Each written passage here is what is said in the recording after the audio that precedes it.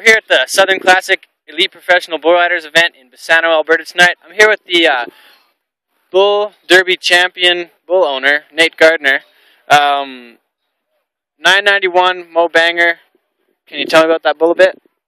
It's a 3-year-old, obviously, at the Classic here that we kind of brought out of the field a week ago Wednesday, just because we were shy some bulls, and he was pretty good the first 2 trips, and tonight he kind of got it, and a good young bull. We'll probably tuck him away for the year, Ted, and probably see a little more of him next year, but yeah, no, I'm pleased. He didn't let me down this week anyway.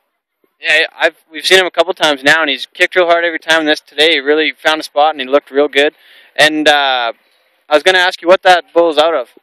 That bull's sire is 007 of Lauren Highs. We traded some cows here a few years ago, and I was lucky enough to get a few of them bulls by 007, and I think that bull's track record speaks for himself. And he's out of a Houdini granddaughter. Been a good little calf since the very first time we bucked him. Just kind of finding his way, and like I said, not disappointing me at all. Yeah, sure is a great bull, and even a more unique name. How did he get that name? Mo Banger. When Mike Moore was up here quite a few years ago, that bull was just a calf, maybe 8 months old. We were weaning, it was late, and Mo, he don't like being cold, and he was all bundled up, and that bull smoked him. I mean, run him over.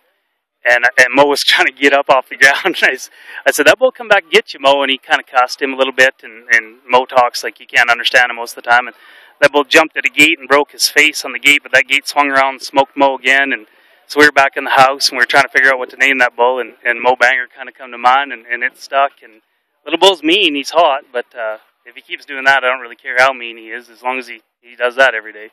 Yeah, that's for sure. Well, I'm sure you'll keep it up, and we'll see lots more of them in the future. So, congratulations again on the win today, and we'll see you down the road, Nate. Thanks. Thanks a bunch, Ted. Appreciate it.